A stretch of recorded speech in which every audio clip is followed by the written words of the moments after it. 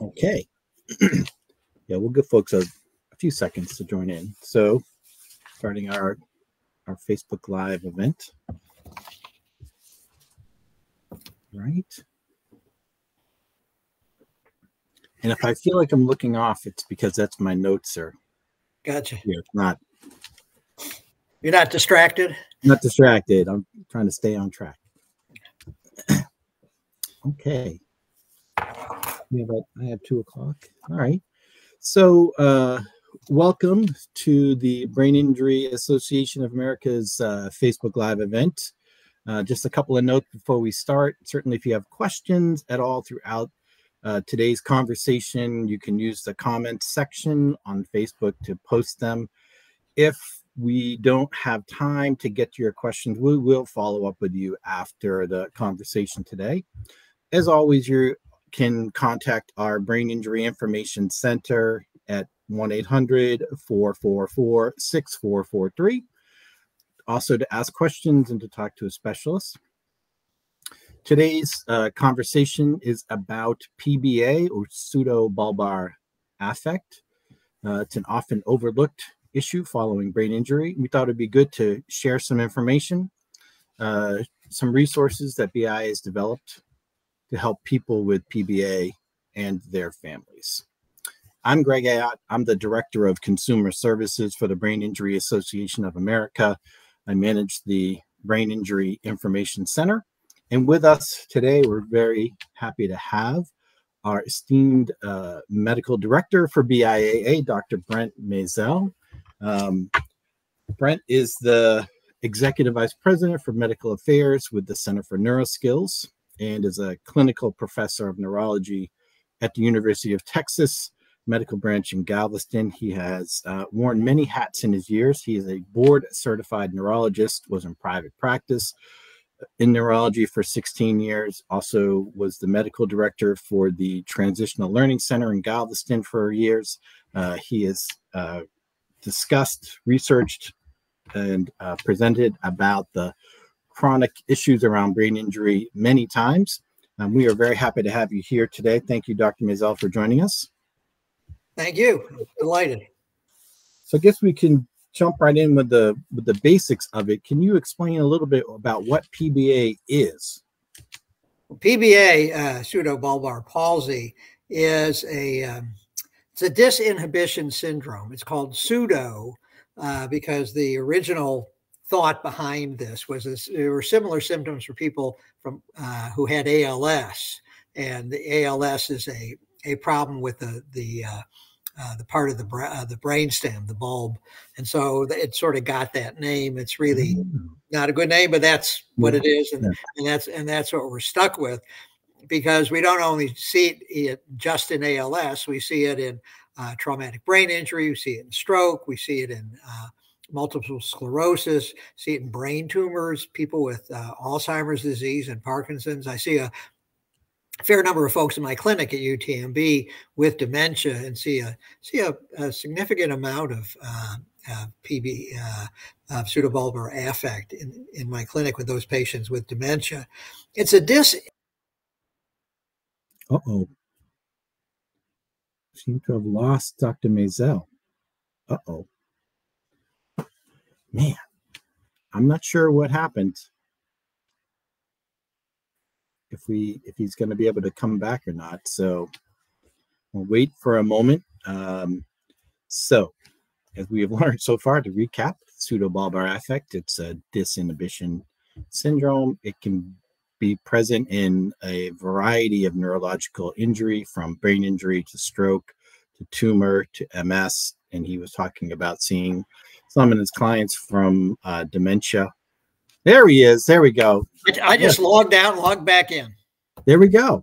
Okay. I didn't touch anything. I didn't do a thing.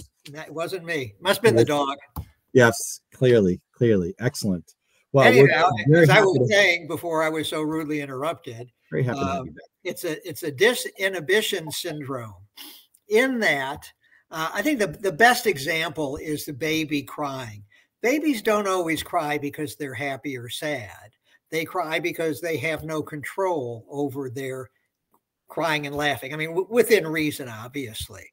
And there are pathways that help us monitor that kind of thing.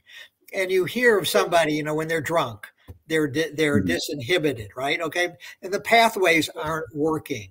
The pathways that control and inhibit some of those activities and actions and stupid things that we do just aren't working right because we've had, say, in the situation, too much alcohol.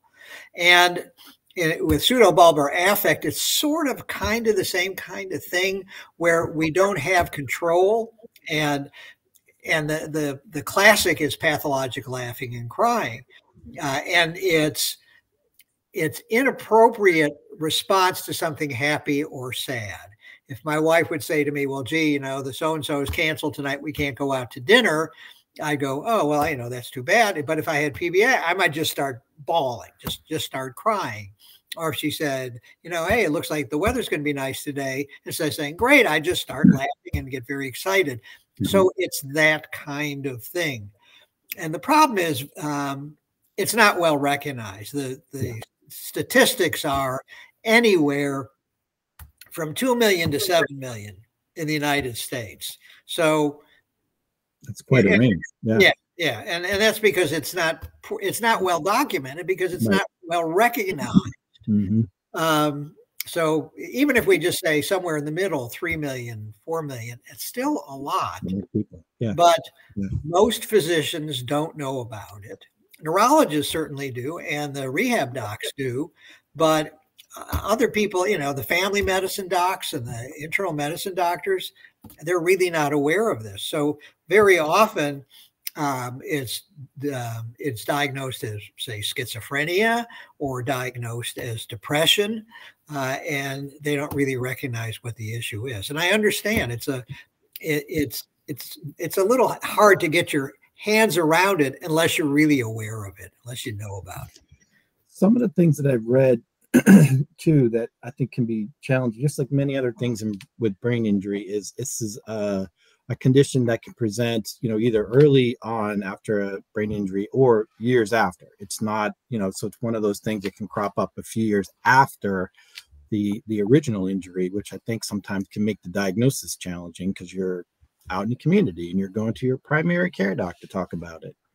Well, I just came from the Brain Injury Association board meeting yesterday, and the big push for the coming year will be to get that information out to everybody involved in brain injury, that brain injury isn't a static issue. It's not, you have your brain injury and, you know, it's not a broken bone and you put it in the cast in 3 months, you're fine. It's the beginning of a chronic problem. And we see things develop years later. And sometimes we forget to connect those dots. And so I'm not at all surprised that it may develop years later. In fact, I would be surprised if it didn't. Yeah. So, and I think one thing you touched on too was that, and it's hard, I think, for families to wrap their heads around, is that the behavior, right? So the laughing or crying is not necessarily connected to an underlying emotion. And so it can be kind of confusing for the family member, not only to understand why they're doing this, but also how to react to it, right? Your natural reaction when someone is crying is feel like, oh, how can I help you? How can I feel better? You want to try to kind of calm them, but that might not be what's going on underneath the behavior at all. And it can be very confusing for the families to understand this issue as well. Right. And the best thing they can, you know, I get questions from families. Well, how do I deal with this and how I deal with that? And frequently my answer is, you're with your loved one all day long. I'm with them for 20 minutes here. And it's one of those, you sort of give them tips, but ultimately the family needs to figure that out. And they'll try this and they'll try that. And eventually they'll come up with something. Very often redirecting the patient, they start crying and you say, well, let's look at this, or you take them outside or something just to redirect them. Very often that helps. A lot of times, sometimes the patients know. They know that this is happening and just can't control, and it's very frustrating for them. Right. So reassurance that this is not anything they did, and reassurance to the family that because dinner was canceled tonight, that's the patient isn't really that unhappy. So do the episodes tend to be long lasting? Are they kind of like, I mean, to me, I was explained it as someone explained to me as kind of like this seizure event. Like you're not really sure when it's happening, and it lasts for a few moments, but then can go away, and you're kind of left with the aftermath of it. But is that an accurate description that the events are usually pretty short in duration? Yes, they're short in duration. They could be 15 seconds. And that helps the family. And by the time the family realizes what's going on and has their call to action, the episode is over, and the patient very often are okay. I mean, they're upset that they did this, but they're not sad or laughing. And unlike a seizure, there's not really an aura to this, at least my understanding, right? It's not you don't feel, some people can feel like a seizure coming on. In these cases, that's not really the experience. Just kind of happens. It happens, usually in response to something, but not always. But again, it's short. So what are some of the tips you can offer so the person with the injury or the family thinks they might have this? What are some things that they might do to help that conversation with their primary care doc, with their whoever, to kind of at least get the medical doctor to be open to this as a possibility? Well, the average internist, the average family medicine doctor really has little knowledge about brain injury. And that's not to berate them and put them down. It's just they've got so much they need to know. They can't know everything. And so, like I said, I'm not surprised if they're not aware of this issue. And there's nothing wrong with the families going to Dr. Google and printing something out and say, hey, I've looked at his symptoms and they fit with this. And can you refer him to a neurologist or a rehab doc who understands brain injury? And that if the family doesn't recognize it, if the doctor doesn't recognize it and the family does, the doctor needs educating. And a good physician will be okay with that. We can't know everything. Yes. So I think the first step would be to educate them. I see a lot of people with hormonal dysfunction, and the same thing most doctors don't realize. After brain injury, most doctors don't know. And I say, here's some articles, give them to your doctor so that your doctor now will understand what the problem is. And then once the patient has been once it's been identified, probably the best thing is to refer them to a doctor who understands this issue, because there are treatments available. So are there types of doctors that are more familiar with this? Neurologists should be aware of this because it's not just limited to brain injury. Not all neurologists know brain injury, but we see it in the spectrum of illnesses that we're comfortable with. And the rehab docs, if they are, because some rehab doctors will specialize in musculoskeletal issues and may not be aware of this. But if it's a rehab doc who is familiar with brain injury, they should know about it as well. Okay. And so I'll put a little plug in too for the Brain Injury Association of America work to develop a website. It's pbavoices.org. And on that site, information about PBA, there's a quiz you can take. There's I'm blanking on the name of the scale. The CNS scale is there. You could print that out and share it with your medical provider. There's a little advocacy toolkit you can also print out with more information about kind of talking with your doctor, explaining it to families. So that could be a useful tool as well. So you can visit that and download the self-advocacy toolkit, as well as get some information to share with family and friends. Are there any what's the word I'm looking for? Any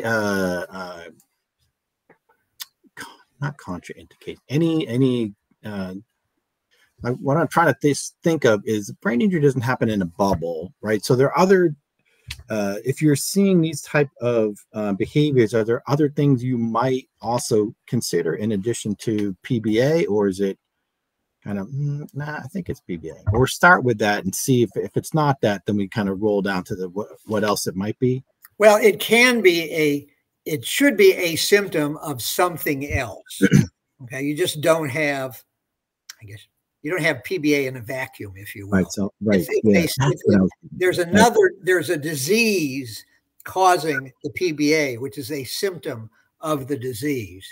And generally speaking, somebody should know that should know the disease. But if the presenting symptoms are this pathologic laughing and crying, and they immediately ought to be referred to a neurologist, or probably a neurologist if that's the only symptom they have, because they need to be evaluated.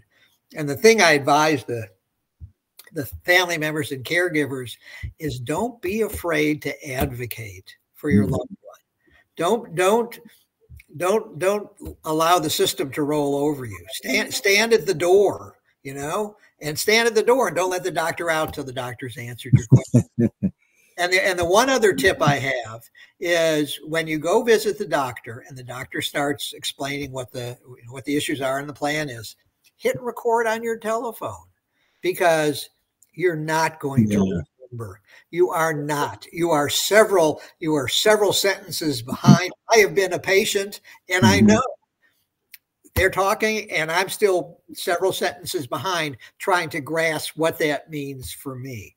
So hit the record button, and then when you get home, you play it, and sometimes you hear something significantly different than what you thought you heard. That's a great suggestion. Yes, because you're very often right. You are definitely running behind with that, and you're not processing the info that's being presented. So you're going to miss a bunch of stuff. So yeah, being able to review that info later can be very helpful. Right, whether it's record, whether it's have somebody there, kind of having them repeat it and taking notes, however it might be, to make sure you have that information to review later and think through about what do I need to do next? What are the next steps?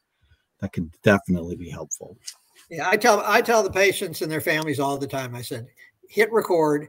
And then when you go home and they say, well, what did the doctor say? You play, and then they listen to it. And then when they say, well, what else did he say? You say, he said goodbye. And that's it.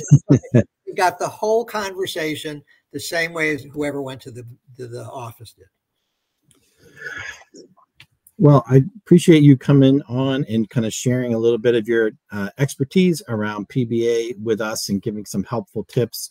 As you had mentioned, it's definitely an issue that is often overlooked or misdiagnosed, which felt it was important to kind of have these events to try to share and increase the awareness and understanding of it. Again, my plug, you can go to the pbavoices.org website for information. You can also contact our Brain Injury Information Center at 1-800-444-6443 to talk to a brain injury specialist for information as well. And I would also point out there are medicines available for this. So yes, it's not something that, it's like there's nothing we can do. There are medicines that help.